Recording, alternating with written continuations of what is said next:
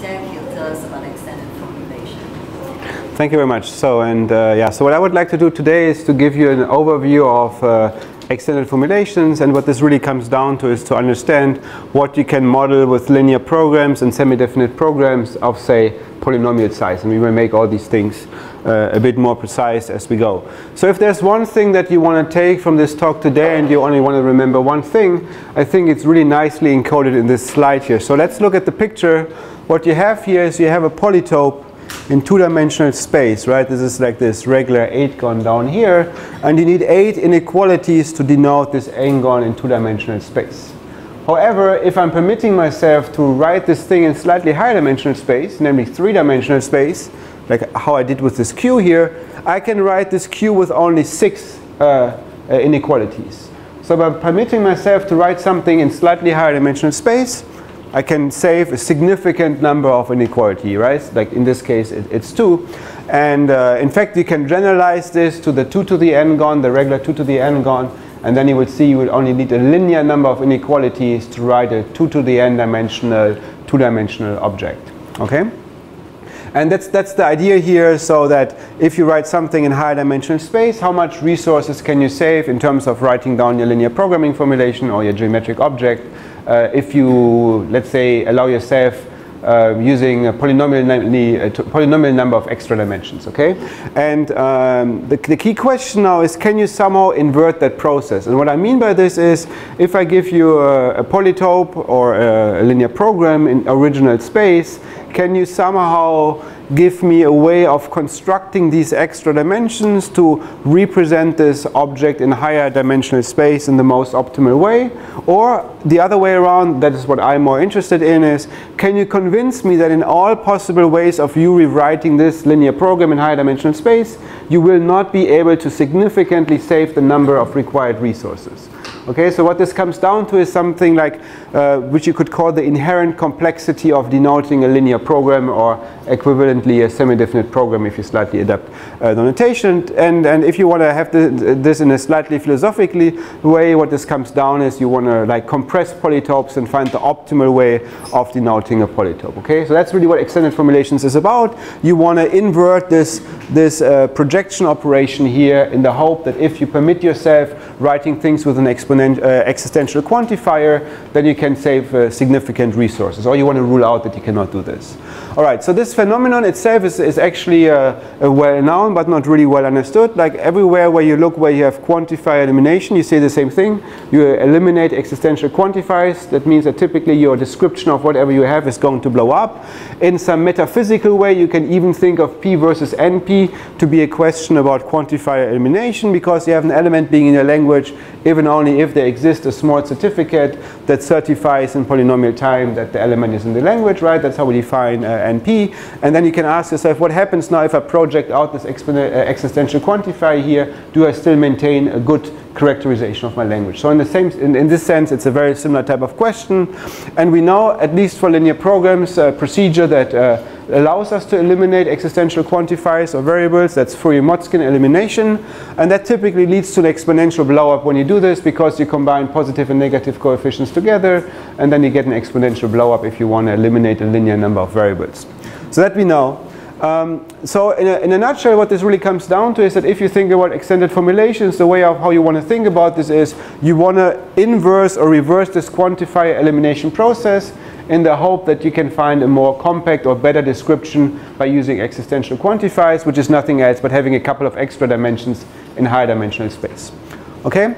And if you think about this for like 5 minutes, there's a couple of very natural questions that arise from this. So one very natural question is that if you now give me any 0,1 polytope, and the 0,1 polytope is nothing else but the convex hull of, say, the incidence vectors of combinatorial objects, could it be that every one of these 0,1 polytopes has actually a polynomial size extended formulation? Now if you think about this for 2 seconds, you will first say that makes no sense at all, because as long as you assume that, that NP is unequal to P, this should not be possible. However, the key thing here is we only talk about the number of inequalities, not about the encoding lengths. So in principle, it could be possible that you trade encoding lengths for the number of inequalities, allowing you to write the object in a small, like high dimensional space, but with crazy encoding lengths for your coefficients. You don't know a priori. The second question that you can ask, is it possible that there exists a problem that you can solve in polynomial time, however, that does not admit a small linear programming formulation? Why do you care? Because if you have a small linear programming formulation, you can solve that linear program in polynomial time, and you want to somehow know whether linear programming is a universal algorithm for everything that is in P. And if you find such a problem, you obviously have shown that linear programming is not universal.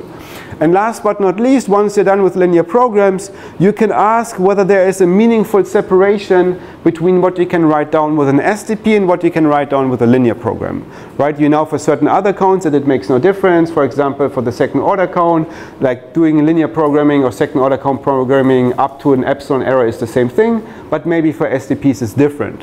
And last but not least, you can also ask the question the other way around. Do there exist small linear programming formulations, say of polynomial size, for problems that are not in polynomial time or not polynomial time solvable? That question seems a bit weird in the beginning, but we will get to this question. Actually, it makes a lot of sense. And actually, there are examples where you can write a problem, like there is NP hard actually, with a small linear programming formulation. We have to resolve this contradiction a bit later. Mm-hmm. So if linear programming is P complete, it means you have log space reduction from yes. Yes. Does it imply that the 2 is not true? No, so you have to be very careful. This is the Valion result that you refer to, right? You have to be very careful there because so the way of how it's defined is for decision problems, and it's a non-uniform model in some sense. So here we typically want a polytope, and we want to be able to optimize any objective function over that polytope. That is like what we call uniform, because you don't know ahead of time what you want to decide, versus in the Valiant model you need to know ahead of time what the decision problem is in some sense. So there's a significant difference that does not imply that once you show that like an NP-hard problem has exponential size, that P is unequal to NP. So that you cannot derive, obviously. The main question is what's a formulation? Right? Yes, we get exactly. What you allow us for. Exactly. We get there in about 5 minutes. Okay? So about the first question, so just by counting arguments, you don't get anything? Oh, you do. That is actually how you ruled this out. So that is exactly how it was done. But the key thing is you have to be very, very careful how you discretize your numbers now. Because I don't tell you anything about the encoding lengths, and now you have to come up with something. You have to use the magnitude. You have absolute magnitude numbers because you know it comes from a combinatorial problem.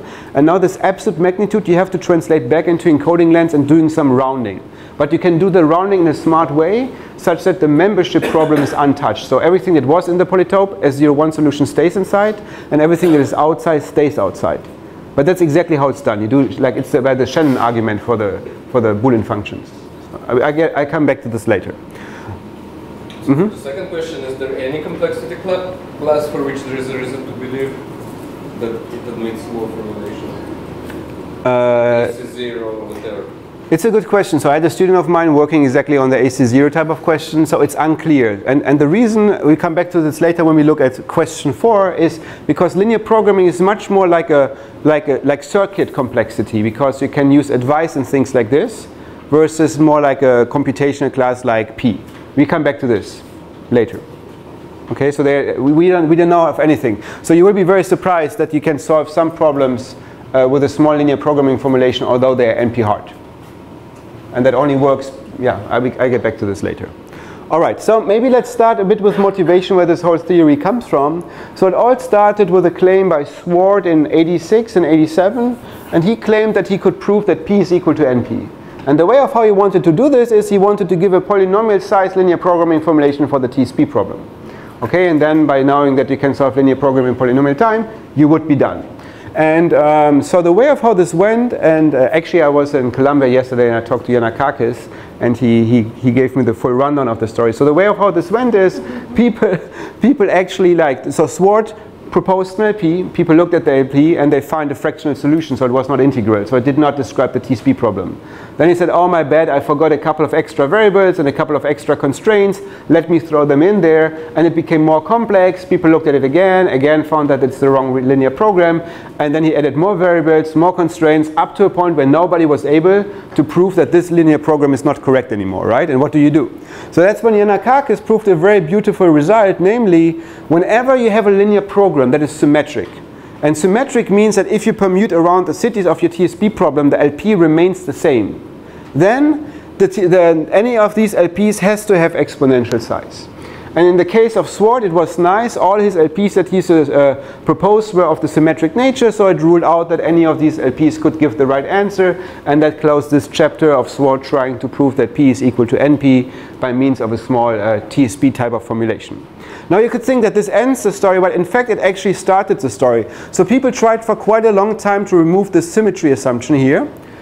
Because everybody said somehow the symmetry should not make a big difference, let's try to remove it. People failed to remove it, and at some point they gave up, but they believed it should not make a big difference. And that was for a very, very long time the state of mind, let's say, of people looking at these type of problems. And then there was a very nice paper in 2010 by Kaibel, Pashkovich and Theis, and that showed that symmetry can actually make a huge difference. And what they looked at, they didn't look at any type of artificial problems. They looked at the so-called L matching problem, where you look for matchings of size L, which is very much related to Yannakakis' original proof, who looked at the matching polytope itself.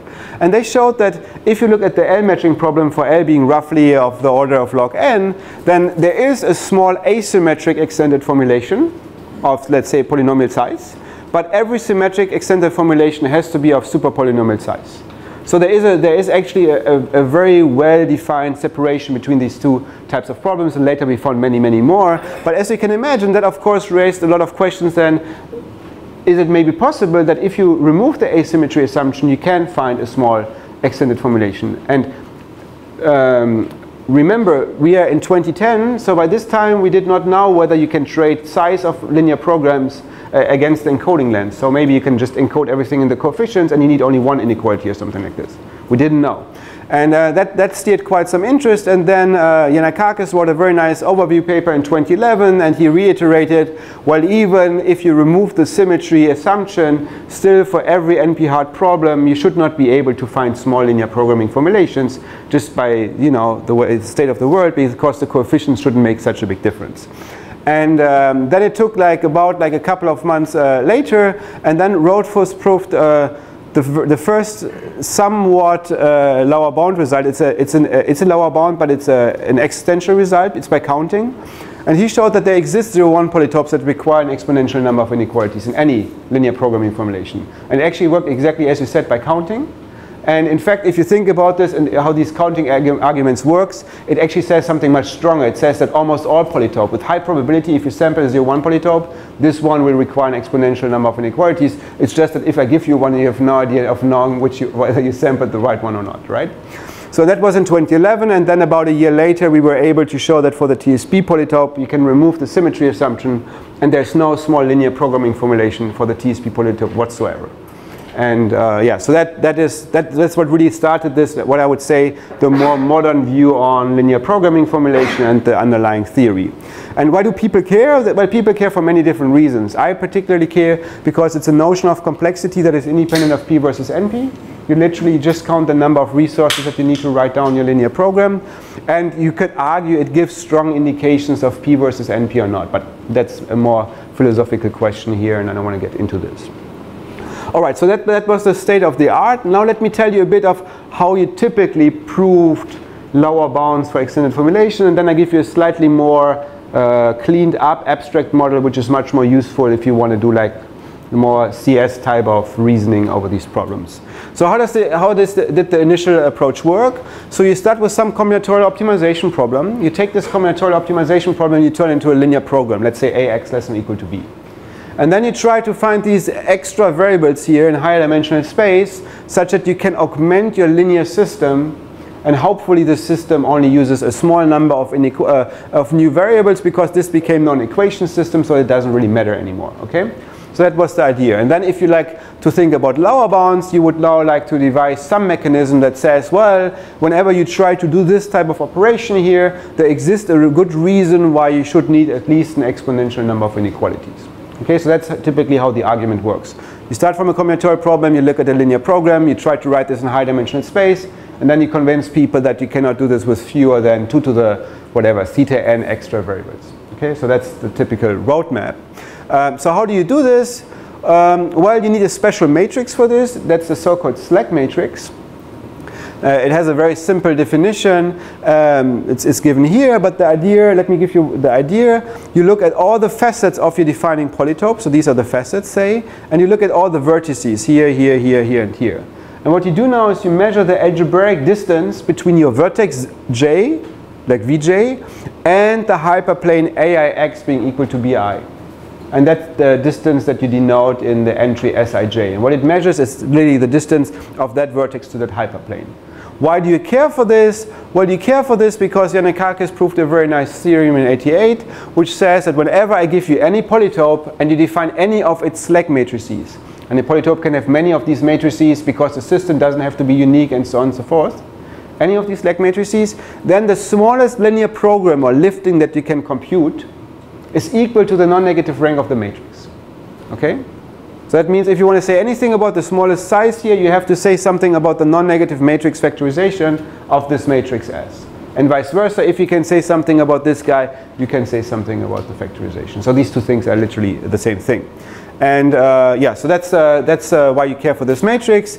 And if you look at this model, and there were a couple of people that were not very happy with the initial TSP proof. These were the ones that tried that P is equal to NP using the TSP.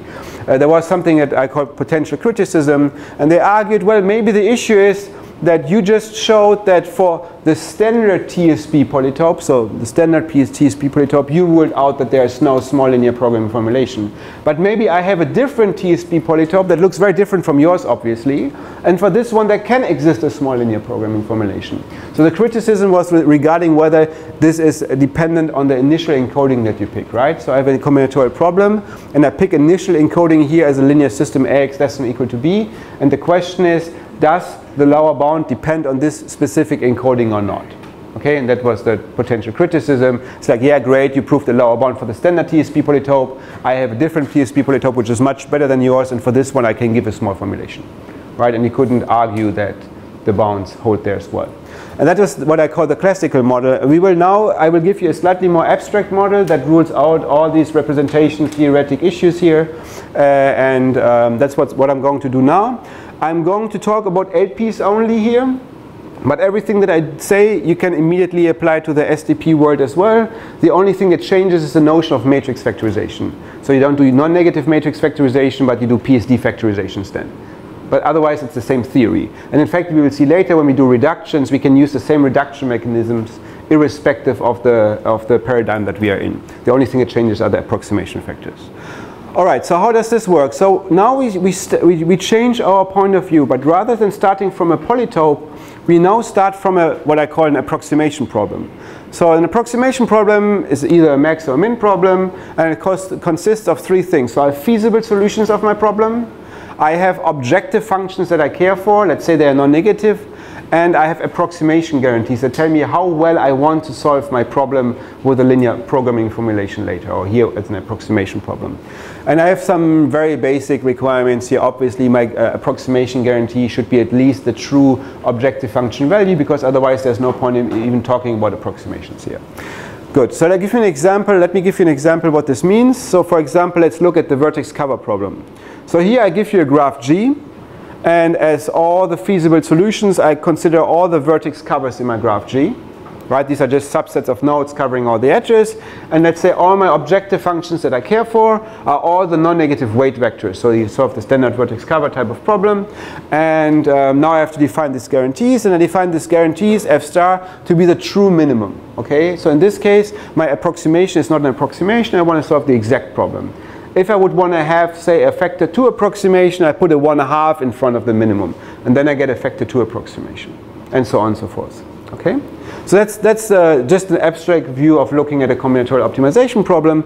And what we are interested in is we want to talk about what does it mean for a linear program to solve such an approximation problem? And that I have to say no, and that will also define what the model is that we will be working with. So an LP formulation of such a problem P here is just a system AX less than or equal to B, with say X being in RD, and now I need certain realizations. And what the realizations mean is I have to somehow take my problem, which is a combinatorial problem, and bring it into a vector space, right? Because it doesn't live in a vector space. So the first thing that I require is that every S, so every one of my feasible solution, has to have a linear encoding. So the linear encoding is just denoted by X of S here, X to the S here. And it has to satisfy a certain requirement, namely if I plug in these encodings here into my AX less than or equal to B, then I want that these inequalities are satisfied. Or put differently, what it means that this system AX less than or equal to B is a relaxation of the convex hull of my feasible solutions. Okay, so I want that my linear program at least contains the solutions that I care for once I have written them as vectors. Okay, and just to give you an idea what such an encoding could be, just think of the characteristic vectors of the tours or the edges in a graph. So this is one possible encoding, but it could be many, many other encodings. Okay, and the second thing that I have to do, so this is for the solutions. Now I have to say what I do with the objective functions. So what I do is I take these functions f here, and for every function f, I pick an affine linear function wf.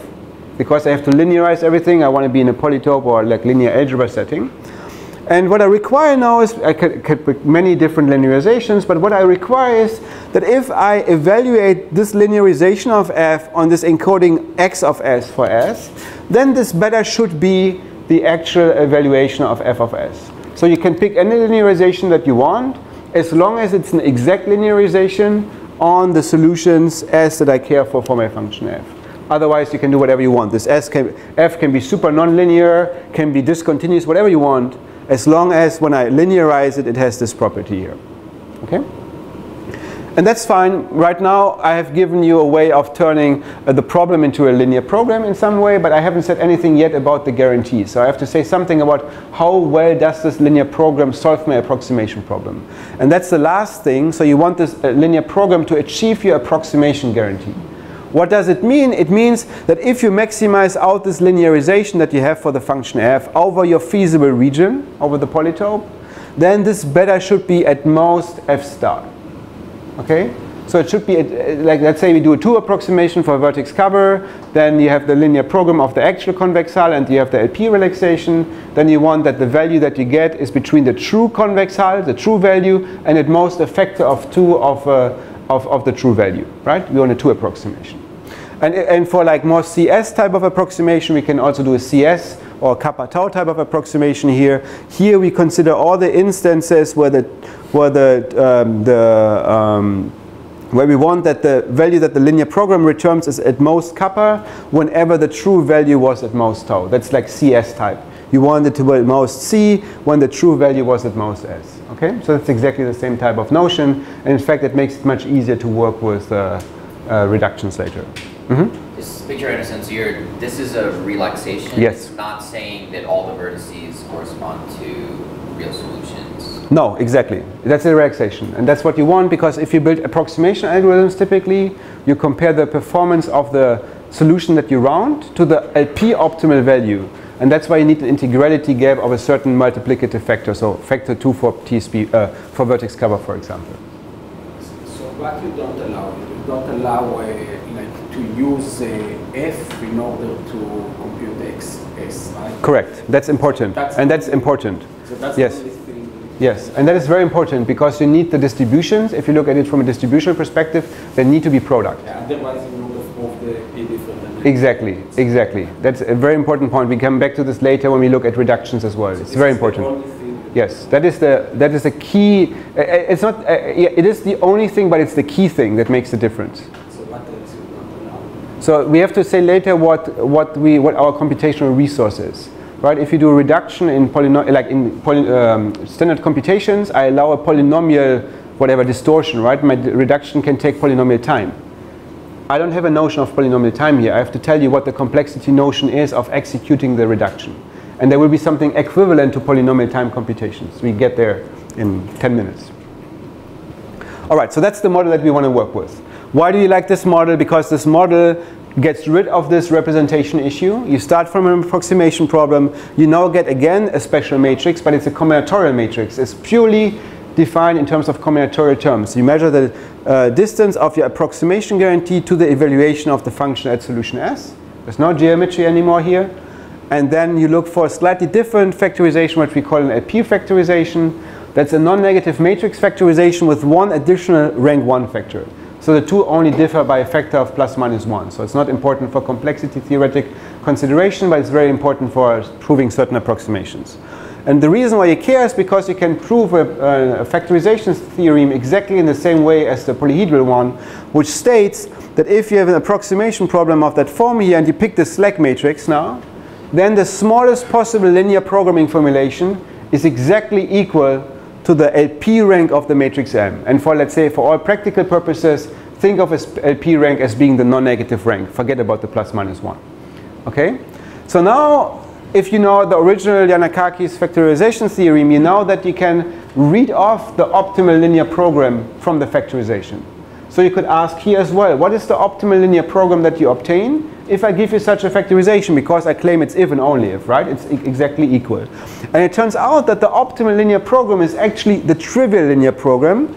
It's just the non-negative orthant, nothing else, just x being non-negative, that's my linear program. But what happens now, all the magic goes into the encodings. So I pick a very special encoding here for my xs. Namely, I take these right factors here from the factorization to map a solution S to a linear encoding. And the left factor t here I use to define my objective functions. Okay? So I have a trivial linear program, no constraints whatsoever except for non-negativity.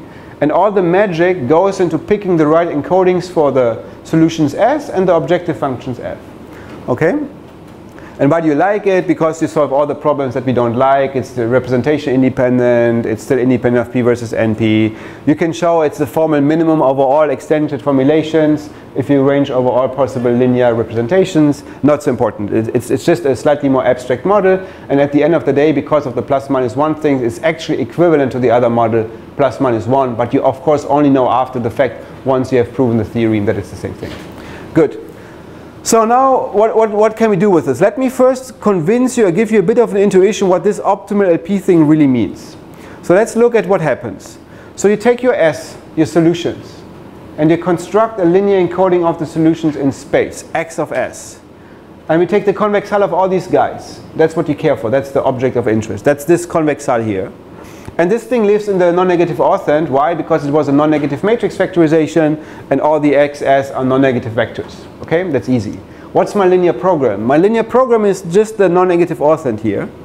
Okay, and now let's look at my objective functions. So my objective functions are built in this way as I've written here, right? W of f is some number that nobody cares for, another number that nobody cares for, that's also just a number. And then I have this t here. This t is a non-negative matrix. And the x was also non-negative, but I have a minus in front. That means that both these red lines here point towards the 0. Okay? Just by the way of how the function is built. They all point towards the 0. Now, if I optimize any of these functions over my non-negative orthant, what's the optimal solution? Well, it's the 0. It's the only vertex that I have, and it points towards the vertex. So all these functions are all simultaneously maximized at the 0. How is this possible? Well, just plug in 0 here and you see that you get the exact true objective function value that you want to have. It literally gives you the approximation guarantee that you claim to get. But the reason why this is possible is because we never talked about whether you want to be able to reconstruct a feasible solution or something. You only cared for approximating the objective function value. And that's what you get if you plug in the 0 here for these functions. So you get the objective function value, but it's unclear how you can turn that 0 that you get as a solution into anything meaningful in terms of the combinatorial solution to the original problem. And that's the same issue with like all types of approximation algorithms. You pick an encoding that allows you to round them in a nice way. Okay, so that's the intuition behind this. So this is really what happens. It turns out it has nothing to do with the linear program. It goes all into the encoding of the solutions and the objective functions. Now let me talk a bit about how you can actually compute lower bounds for both of these models. What it all comes down to is we need to compute lower bounds for the non-negative rank of these matrices, and it doesn't really matter in which of the two models we do it because they're equivalent of up to a plus minus 1. Okay? So how do we do this? Let me give you the very first or the most basic Lauer bonding technique that was used in the beginning, and that led to the TSB result. And it's a very simple type of idea. So you write your matrix S as a purported non-negative matrix factorization of, say, rank R here. And that means that this you can write S as the sum of R non-negative rank 1 matrices. Right? So I can write it as R non-negative matrices, all of rank 1, and so on and so forth.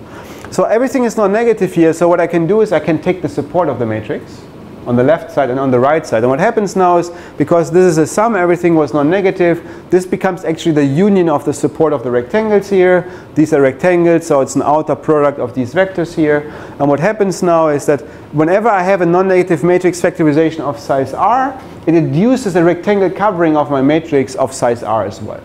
Okay, and what this means is nothing else that the non-negative rank of a matrix M is Lauer bonded by the so-called rectangle covering number of the matrix M, which is the smallest possible number of rectangles that you need to cover your matrix. Okay, so that's a very simple Lauer bonding technique. Why do we care? Because you can use this Lauer bonding technique to obtain actually quite interesting results for linear programs. So let's say we start with the so-called correlation polytope.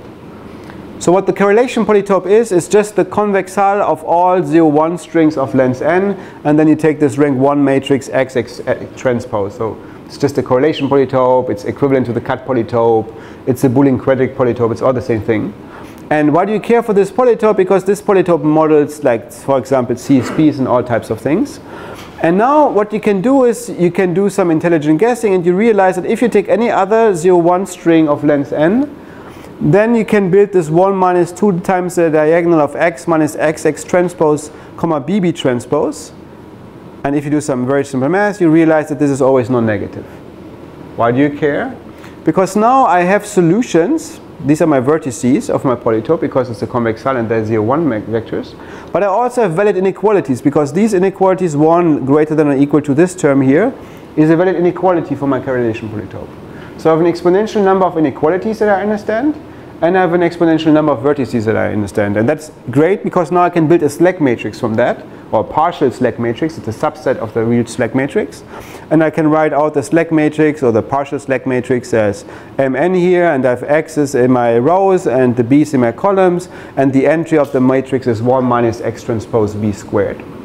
And what you then realize, if you know a bit about communication complexity, well, this polynomial here is actually, like, if I only look at intersecting strings in exactly one coordinate and disjoint strings, that's actually exactly the unique disjointness matrix as a submatrix here. Okay, and then you say, oh, that's great, because I know something about the unique disjointness matrix, and then you involve a result by Rosborov that says that the rectangle covering number of the unique disjoint matrix is essentially exponential. And then you're done. Why are you done? Because you have a very simple chain of inequalities, that you have something exponential which is equal to the rectangle covering number, that Lauer bounds the non-negative rank, that's the Lauer bound of the slack matrix, and that Lauer bounds your linear programming complexity. So that's all trivial, there's nothing deep here. This is the hard part, that is just observations. Right? So what you get is, just from this rectangle covering number Lauer bound, you get a Lauer bound on the size of any linear programming formulation of the correlation polytope. And once you have this, you can do some very simple reductions, and you can show that the same thing holds for the stable set polytope, and then you eventually get to the TSB polytope by encoding the stable set polytope into the TSB polytope. And you can go a bit further, you can look at hardness of approximations. So we had a first version where we generalized this Rosborov's type of technique with communication complexity, and later Mark and Anker significantly improved this with information theoretic arguments, and then we had a slightly different information theoretic version. And what you get at the end of the day is, if you take any LP formulation that approximates the correlation polytope with an effect of n to the 1 minus epsilon, you need an exponential sized linear program. Okay, so that's really in some sense also the best that you can hope for, because as soon as you ask for an n approximation for the slack matrix that we have seen, you can just take the cube without any constraints, and it will give you a factor n approximation. So that's really the best that you can hope for.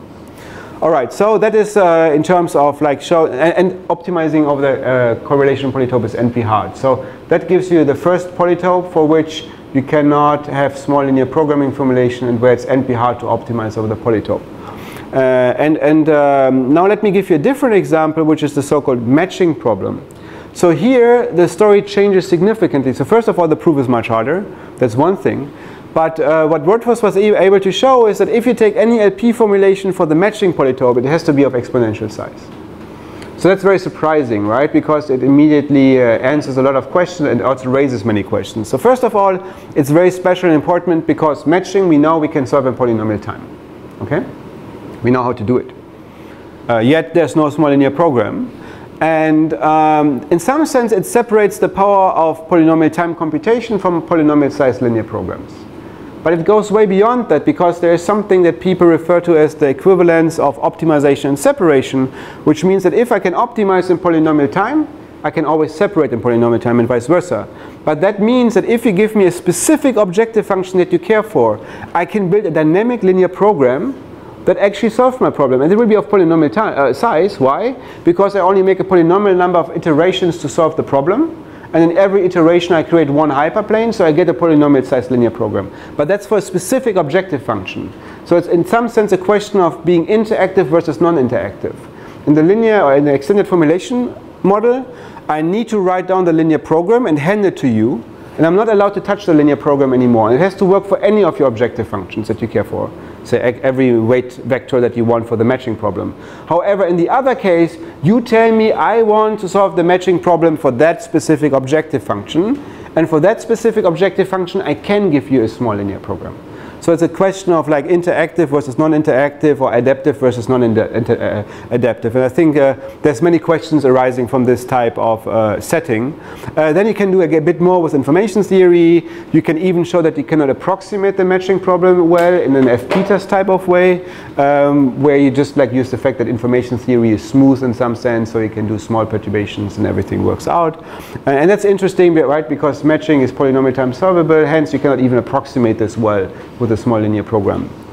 All right, so that's in terms of the matching polytope and the TSP polytope, and these were in some sense the first and also in some sense the only explicit lower bounds that we have, where we literally looked at the slack matrix and did something for the slack matrix. What happened then is there was a shift to more reduction-like approaches, and the first result in this vein was first in the linear case by Chen, Lee, Raghavendra, and Storer, and then for the SDP case later by Lee, Raghavendra, and Storer. And what they showed is a type of meta-theorem that says that if I give you a constraint satisfaction problem, a CSP, and you say you take the Lasserre, or let's say you take the Shirali-Adams formulation of that problem, then any linear programming formulation that you can, or let's say I give you a small linear programming formulation, then you can derive a Shirali-Adams formulation from it that has essentially the same size. Okay? And essentially there's a couple of factors involved, but it doesn't really matter. Which means that if I give you a small linear program, you can give me a small Shirali-Adams formulation. But we know for many of the CSPs that there are no small Shirali-Adams formulation, hence by contradiction you know that there cannot exist a small linear program. So that's how these arguments work. And what you get from this is you get in the very first iteration pretty weak lower bounds in terms of being super polynomial. They're roughly 2 to the log n by log n.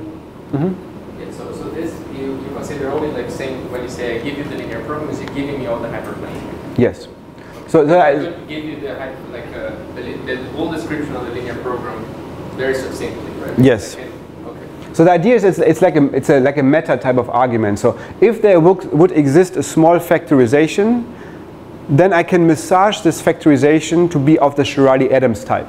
So Shirali-Adams is just a different cone, right? I factor over the non-negative cone here, and Shirali-Adams gives you a cone that is made up of all the k juntas for level k Shirali-Adams. And then you can ask what happens if I want to factor over that cone. And what this argument shows, by random projections, you can turn these more complex functions into k juntas. So that's how the argument works. And the same thing then for sum of squares proofs works for the Lasserre case. And what you get from this is that, like, for example, you cannot approximate max cut better than 1/2 with a small linear program, and 3 set not better than 7/8. So now you can say, well, I don't like this lower bound, it looks very weak. There's been a very recent, very nice result which actually shows that you can push that size lower bound significantly to be essentially sub-exponential, like close to exponential. Like you get very, very strong lower bounds in terms of the size, so it's 2 to the n to the delta roughly. So it's a very, very strong terms of lower bounds. And the idea is that you don't take random projections, but you take a smarter form of projecting these linear programming formulations and to construct Girardi-Adams type of formulations from it. So that's how you should think about it. It's more involved, but that's the spirit of the proof. And so that is all for the CSP setup. And then what you can do is you can go a bit further and you can define a true reduction mechanism. So what I mean by this, I can give you a framework with which you can do reductions now between problems to establish hardness results. So let's maybe very briefly go back to how we do hardness reductions in polynomial time computation. So how does it typically work? I have my favorite problem that I care for. And then I pick an NP-hard problem Q. And then I somehow build a reduction map that embeds Q into P, and then I can use P to solve Q, and then hopefully I've shown, like if I show this, I know that P has to be NP hard as well, right? That's how we do hardness reductions. And I have a couple of requirements. Typically my requirement is that my reduction map itself has to be polynomial time computable, my numbers should be small, I should not have any blow-ups and things like this, right? That's what I need as a requirement to make this work. And yeah, so the intuition is really this embedding type of idea, and then you get a contradiction. If this would be easy, then this would be easy, but you know already this is hard, so it cannot be. Okay, now you can say, can I do the same thing for extended formulations? So you again start out with a problem P, that's your favorite problem. And then I now pick an LP hard problem. An LP hard problem is a problem that admits no small linear programming formulation, say of polynomial size. And now what I want to do is I also want to construct a reduction that maps Q into P, and then I want to argue the same way as I do for reductions, but I need different requirements now. So polynomial time computability is a requirement because there is no notion of computation in the traditional sense. So I have a couple of other requirements. So I have two requirements. One is that I need to map my solutions from Q to my solutions from P independently of each other, and we see in a second what this formally means. And similarly, I need to map my functions from Q to P without using anything about the S. So I need product distributions. That's the first thing. The other thing that I need is, if I execute this reduction function here, the very basic one that you can take is a linear one, but you can do much more complicated function. But now I need to somehow capture this notion of distortion that I lose a bit, right? In the computational setup, you have a polynomial time reduction, and that burns polynomial computational time, and you have to account for this. Right? But you don't care because you want a super polynomial lower bound. So what's the right notion here? It turns out that you want that if you look at this reduction map as a map from solutions to solutions and functions to functions, that this map itself has a small non-negative rank. So I can factor this map the same way as how I factor my polytopes. It's just a matrix. And I want that this matrix has small non-negative rank, and small in the sense of polynomial, because that will in some sense lead in my reduction to a polynomial blow-up, which I don't care for because I want to have super polynomial lower bounds. So my notion of computational complexity shifts now from cycles or like operations to non-negative rank of the matrix. So I can do whatever I want as long as this matrix or function f here has small non-negative rank, and that is my distortion mechanism. Have solutions to solutions and linear functions from where's my, yes. Functions from Q, they are saying they can be any functions? So yeah, no, you can do whatever, so you can do whatever you want. So you need to give me two maps. One map that maps solutions to solutions, and then another map that maps functions to functions. But you cannot use anything about the solutions for the function map, so it has to be independent, and vice versa. So it has to be a product distribution if you look at it as distributions. That's why do you need this? Because these become matrices, and you multiply the slack matrices with these matrices. And you don't want to lower the non-negative rank. And how do you not lower the non-negative rank? By requiring them to be independent. Okay? That's the easiest version. Now you can say, okay, maybe I want some correlation, a small amount of correlation between them. But what does small amount of correlation mean here? It means that if you factor this matrix, it has to have low non-negative rank, because that means you have low correlation. And then yes, they can depend on each other in a certain way, so you get gap amplification type of arguments, but only in a very small, like well-controlled way. Okay? So the intuition is exactly the same one as you would have in computational complexity. And what can you do with it? You can do actually a couple of very interesting things with this now. So the first thing that you can now do is you can look at the vertex cover problem. And so we know vertex cover, we have no idea how hard it really is, right? That depends whether we assume unique games conjecture or not, and so on and so forth. There's a couple of specialized PCPs to get stronger lower bounds. But now something very interesting happens. So for linear programs, the unique games conjecture is true. What does it mean? It means if you want to solve, say, the labeling problem with a linear program where you want to differentiate between epsilon and 1 minus epsilon, you need a super polynomial sized linear program to do this. But that means that the unique games conjecture, like if you take the labeling version, is unconditionally hard for linear programs. It's great, right? Because now you have a new hard problem that you did not have beforehand. And so what you do now is you take the unique games conjecture. The problem is that the maps are non-linear and they're highly non-linear, so you have to be very careful. So what you do now is you transform this, you take the Banzhal code verifier for the unique games conjecture, or for the unique games, and you turn this into a CSP. And it becomes a very special CSP. It becomes so-called 1 free bit CSPs, where you have 1 free bit in the solution. So you have always 2 symmetric solutions for every constraint. That's how you should think about this. And then I have a CSP, and then I can apply this Chen, Li, Raghavendra, and Steuer framework to get a Laubahn for this specific CSP. And I can show that this CSP is hard to approximate for a linear program with completeness 1 minus epsilon and soundness epsilon. And why is this great? Because that's exactly what I need for a reduction from a CSP to vertex cover to get an inapproximability factor of 2 minus epsilon. Okay, and then you just take that CSP and you take a just very simple reduction, the one that you would do for max cat to vertex cover. You take exactly the same reduction now to get a 2 minus epsilon inapproximability for vertex cover from these 1 free bit CSPs. So think of the 1 free bit CSPs as a stronger version of max cut. So for every epsilon that you want to have in soundness, I can construct an alphabet with like a k-array alphabet, such that if I look at these 1 free bit CSP instances, they have no small linear programming formulations for the epsilon soundness versus 1 minus epsilon completeness. And then the reduction is very straightforward. Now, we all know, once you have the vertex cover one, you can go to the complement, you get independent set. So what you typically do is, if you look at all the proofs, if you do it the standard way, you just get that the stable set problem cannot be approximated within any constant factor. Okay? And then what people do, they take all types of graph products and powering and gap amplification type of techniques, and then you suddenly can show that the stable set problem cannot be approximated within a factor of n to the 1 minus epsilon. Okay, and I don't get this here. So the best thing that you can do is within no constant factor. And now you can wonder what's going on here. So maybe it's just that I cannot do gap amplification and that's why I cannot do this. It turns out it's much, much more complicated. Namely, you know that if by the PCP theorem you cannot do better than n to the 1 minus epsilon for stable set. Okay, that we know. But there exists a linear program of linear size. So it's really small. That gives you a root n approximation for the stable set problem. So that means that this result cannot hold for linear programs. It's not just that we don't know how to prove it, but it cannot hold. So how is this possible? Well, this is possible because a linear program, we never talked about how hard it is to write it down.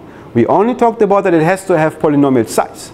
And so what I do now is you give me your graph, and I need to solve the weighted stable set problem over this graph. So I do some pre-processing. I color the graph in a very smart way, and that allows me to construct root n many special color classes. And then I can use these color classes to write down a small LP of linear size. And then whenever you give me any objective function, I can approximate the stable set problem for that objective function within a factor of root n, which is much better than n to the 1 minus epsilon, obviously. But that means that there's a difference between LPs and polynomial time computation also in the other direction. Because suddenly you can do something that you know is NP hard, you can do with a small linear program. In principle. You don't know how to write it down, but in principle you can do this. And since we only care for the notion of size, this really means that linear programming is very different than polynomial time computations, because pre-processing is perfectly fine in the linear programming world. Okay? Good. So what else can you do with the reduction? So you can do many things with the reduction. I just want to give you a bit of an idea what the flavor of results are. So you have more or less 3 base hard problems that you care for that are really interesting. The first one is max cut, that gives you 1/2 plus epsilon. Then you have unique games that you cannot do within any constant factor, like for any soundness completeness pair. And then you have the matching problem. Because you also know that this needs a hard linear program. So from the first one you get very simple type of CSP results. You know that for 3 set you cannot do better than 7/8. For 2 set you get 3/4, which matches Michel Gaumann's and I think Williams' approximation LP. And You can also show that for matching with the same reduction mechanism, even for bounded degree matching. So we know that matching is easy in many cases. So matching is easy in planar graphs, matching is easy for bounded tree width, and so on and so forth. We have small LPs. So you could ask, well, maybe the issue is the sparsity or the degree of the vertices. And what you can show with a very simple reduction, even if you reduce the out degree of every node to at most degree 3, then still you effectively cannot approximate matching within now 1 plus epsilon over n squared. What you do is reduce the normal hardness result to a degree 3 graph, and what you do is you replace every vertex by an odd cycle of length c of n to the n minus 1, where n is the number of nodes, and then you get this odd cycle there, and then you can get the same result. You can do many, many more things. You can show hardness for sparse cut, for like bounded tree width on the supply graph. From unique games, you can get this 1 free bit CSPs or Q free bit CSPs with any constant factor. What is a bit ugly about this, at least in the first iteration, was that you need to first go through this Girardi-Adams mechanics to get these hard CSPs, and then from the hard CSPs you can go to all types of other problems here. But what you can also do is, once you have these stronger reductions where you allow for this polynomial overhead in the non-negative rank, you can actually do something like a weak form of gap amplification, and you can directly show with a reduction, a much stronger reduction now from unique games, that these 1 free bit CSPs or Q free bit CSPs are hard, and then you get many, many more the results just by using standard type of reductions from there. And that's how the linear world looks right now, like what we know in terms of results. Now let me spend the last maybe 5 minutes to talk a bit about SDPs. So SDPs are significantly less well understood, and the reason for this, in my opinion, is for 2 reasons. So the first one is that we have a lot of lower bounding techniques for the non-negative rank, and the reason for this is because the non-negative rank is atomic. What this means is that a rank R non-negative, like a matrix that has non-negative rank R, is you can write as R copies of rank 1 matrices. That is not true for the PSD rank anymore. There's no such decomposition notion, and we have no direct lower bounding technique for the PSD rank, and that's why we have virtually only very, very few results for the SDP setup. And it's also because SDPs at the same time are also much, much stronger than linear programs. So in some sense, linear programs are very weak compared to SDPs. So for example, what you can show is, the first thing is you can separate linear programs from SDPs. So you can show that there exists a spectrahedron that's an SDP of like polynomial dimension and squared. And that's, I mean, it's obviously small, it's like polynomial. However, whenever you want to take an LP that approximates this spectrahedron within a factor of n to the 1 minus epsilon, which is a really bad factor, it has to be of exponential size. So there exists really an SDP that is much, much, much, much stronger than a linear program. And that really captures a lot of the hardness that we see. Then also it goes further. You know from approximation that with no polynomial size linear program, you can do better than 1/2 for max cut. But we know that there's Gorman-Williams that gives you a 0.87 with a very, very simple, almost trivial SDP. Of course, you have to round afterwards, and that's non-trivial, but the SDP itself is a very, very simple SDP, right? And last but not least, of course, we have Mihaly's stable set result that has driven a couple of people crazy, which is basically if you take the stable set polytope over perfect graphs, you know that the standard LP relaxation, the most basic one that you can come up with, is a perfect relaxation. It gives you the convex hull of the solutions. However, there's no polynomial size LP known for that. The best one that we know is quasi-polynomial with n to the log n. And that's like, that comes down to the clique versus independent set type of problem. That's exactly what you have to decide here. Good, but not all is lost. You can show some things for the SDP case. So the first thing that you can do, of course, is you can start counting again.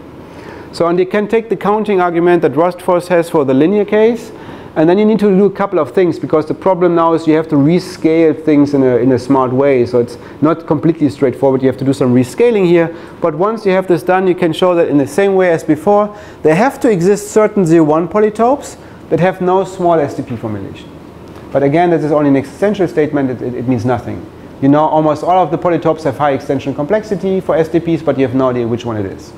And then the first real lower bound in terms of given an explicit one was Lee, Raghavendra, and Steurer, and they called this back then quantum learning. I think by now they have changed the name. It's just matrix multiplicative weights what's happening here.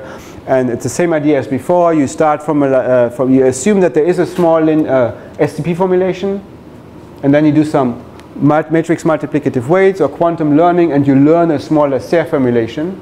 And then you know this one cannot exist because we have lower bounds, so the small SDP formulation cannot exist. So it's the same type of argument. What is very sad about this is it doesn't give you any idea of how you really want to lower bound the SDP rank of a matrix or the PSD rank. It only tells you by contradiction that it cannot happen, but it's not that you can extract a lower bounding technique for the PSD rank from this argument. And then what you can do is, if you again go back to symmetric SDPs, you can show that matching has no small symmetric SDPs. It's effectively generalization of Yanakakis' argument. And you can also show that if you look at the TSP problem, then K levels of Lasserre are effectively the optimal formulation among all of size n to the K, roughly speaking. But that's it. There's no other lower bounding technique known for the SDP case. You can do a bit again with reductions. So this reduction mechanism that I mentioned earlier is completely agnostic to the paradigm that you're working in. So it doesn't matter if you do LP extended formulations, SDP extended formulations, or any other cone. This framework is completely independent of the cone that you work over. So you can reuse the same reductions, and then you can show a couple of interesting results. So for example, you can take the Lasserre gap instances for this max 3XOR where the right hand sides are forced to be 0, and you know that there's like a 2 minus epsilon hardness there in terms of gap. Then you can turn this into an unconditional hardness using this Lasserre, Lee, Raghavendra, and Steurer result. And from this you can show that max cut cannot be approximated now by an SDP with an factor of 15/16, which is better than the 16/17 that we usually have, and it closes the gap between Goldman-Williams and max cut a bit more. You can also then again, you can use max cut to further reduce it, and you get hardness taking the same reductions as before for sparsest cut for various versions. You can get 7/6 for vertex cover unconditionally for SDPs and so on and so forth. And because the mechanism doesn't really care about the cone that you work over, you can even do this within Lasserre. So you can show within Lasserre, you can use this as a reduction mechanism, and you can take this max KCSP result from a few years back, and then you get that if you take Lasserre relaxations or formulations for the independent set problem, then even after n to the gamma many rounds, you still have a gap of at least n to the 1 minus gamma. And that shows that Lasserre is also exponentially weaker than linear programs because you have this small linear program of linear size that gives you a root n approximation. So there's even a huge gap between Lasserre in the non-CSP case and linear programming formulations, versus in the CSP case, Lasserre is the best that you can hope for. Okay, that separates these two out in a very natural way as well. All right, let me maybe close with a few open questions or problems that I think is what somewhat summarizes what people are interested in those days. The first thing, of course, is people care for the extension complexity or formulation complexity for the matching problem. It's really hard because we have no idea how to do lower bounds. We just don't know any technique that we can use. And you don't try to go from Lasserre here. It's not going to fly because it works nicely if you have a CSP. Because in a CSP you have no other constraint, and every 0,1 point is a feasible solution, and you only want to maximize the value of the CSP.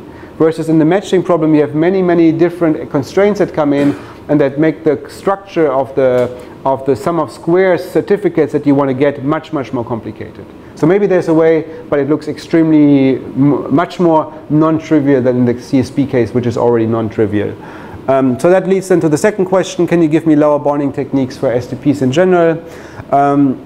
There's a whole class of problems that we know are hard to approximate, so for example TSP and computational complexity, but we have no way of how to show this for the LP case. And the reason for this is that these hardness reductions here that people used actually make the functions that you reduce depend on the solutions and vice versa. So these are not product reductions in some sense. So you cannot use them in that same framework, and you have to do something much smarter. And we tried for quite a while to make them independent, and we didn't find a way of how to do it. What people now started to look at, that goes a bit back to Mark's initial question, is looking at extension complexity over alternative cones. So there's one extremely promising cone out there, that's the hyperbolic cone or hyperbolic programming. That's still polynomial time solvable, but the key thing now is I can tune my cone to the problem that I care for. Okay, beforehand I have a polytope or a problem that I care for, and I just take the non-negative orthant or the PSD cone. But now I can pick a hyperbolic polynomial that I can pick as a function of what I really want to solve. So I have much more freedom here. And the hope is that maybe with hyperbolic programming you can capture the matching problem with a small polynomial size formulation. The other question on the other extreme end, what people are looking at those days is copositive programming. It's known to be NP hard, but it's not known to capture all problems of interest. So you know that you can get small extended formulations for all 0,1 polytopes, let's say, as long as the vertices can be recognized efficiently by a circuit. Then you can get a small copositive programming formulation, but you don't know whether this is true for a general 0,1 polytope. So that's wide open as well. And then last but not least, there's a whole industry right now trying to understand what the difference between these hierarchies and these general formulations are. So you know in the CSP case they are more or less equivalent, right? And what this comes down to is like you can think of these hierarchies as being generatable by a computer program. So that's a uniform model of computation, right? Versus these general extended formulations here are non-uniform because I can do a non-deterministic guess. I just need to make sure that they exist, but I don't care where they come from. So when people try to understand what this really means, and like for example for stable set, we know it's very different. We know that for CSPs it's identical, and people try to understand where the boundary between these two notions of complexity is. All right, that's all that I wanted to say. Thank you very much.